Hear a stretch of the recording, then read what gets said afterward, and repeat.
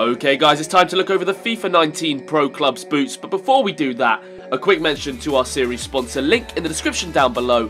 The only football app I use to follow the beautiful game. You can get it now for Android or iOS. Just click that link in the description and you can download it.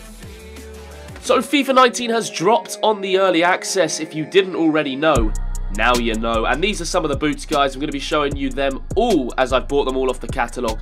And of course, they do release boots as the season goes on. They filter them out through the EAS catalogue. So this is not all of the boots that will be in the final version of FIFA 19 if you count like May, June time. But this is all that are available for you to purchase right now. And I'm pretty happy with them, guys. I think they are some really nice boots here. There's 3 or 4 really nice pairs of boots that I'm going to be trying out and wearing and seeing whatever looks the best on my pro.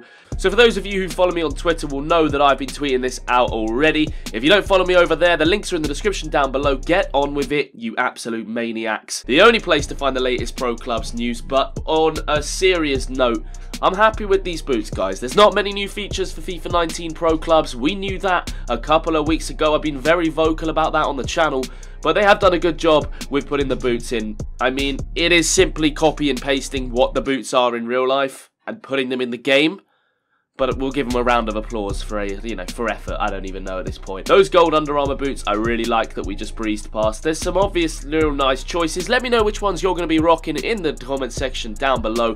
Drop a like on this video. Subscribe to the home of Pro Clubs. If you haven't already, hit that red button and I'll see you all next time. It feels like home.